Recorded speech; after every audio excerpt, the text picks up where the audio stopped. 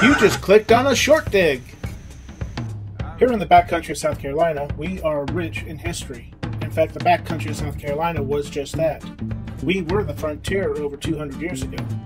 As you can imagine, many historical locations are known about, but many are not known about, and so that's where we like to come in. The backcountry diggers love finding historical locations, and we've had our hands in it a few times. But it's rare that we actually get a chance to look for actual historical figures, the men and women who made the history. One day, while checking the Facebook group page, I discovered a call going out by our historians looking for backcountry diggers who can come help save history, literally.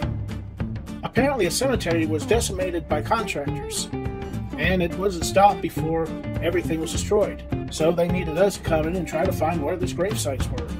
So, backcountry diggers to the rescue. Finding these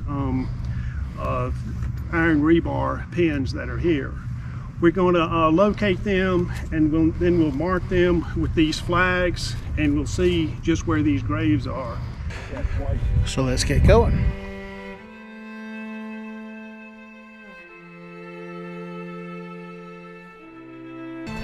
You can see all the people that gather. What we're doing here is drawing in a lot of attention.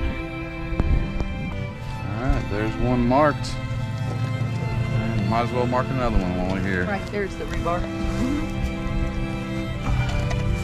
There's the one. 15 of them. Bill found all of them. What are you talking You found all of them? No, I didn't.